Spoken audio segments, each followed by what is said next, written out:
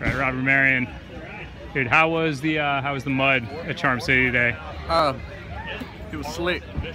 It started out, I think on the first lap it caught some people off guard about how slick it was, because there were a lot of people falling down in the first few turns, and I had went out and I did like a third of a lap, like right before the start on the bike, and then readjusted pressures on the line, and so I was able to drive by some people and stay in the top 10 for the first few laps. And I think with the rain that it was getting and so many tires going through it, it just got soft, and where initially it was fast and slick, throughout the race it just got really soft and heavy.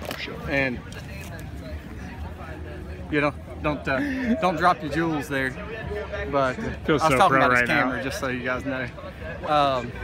And you know, once it got soft and heavy, it went away, so you just had to sit down like the whole time. So you know, I think it played in the favor of the lighter guys that can sit really well, and I started struggling about halfway through, and I think I managed to hang on, you know, right around the top 20, but it was the last few laps, it was about not falling down and trying to be efficient and just save what I had, and see what happens tomorrow for the C1.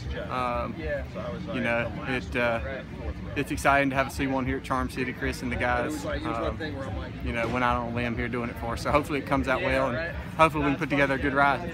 Yeah, man. See you out there. Thanks.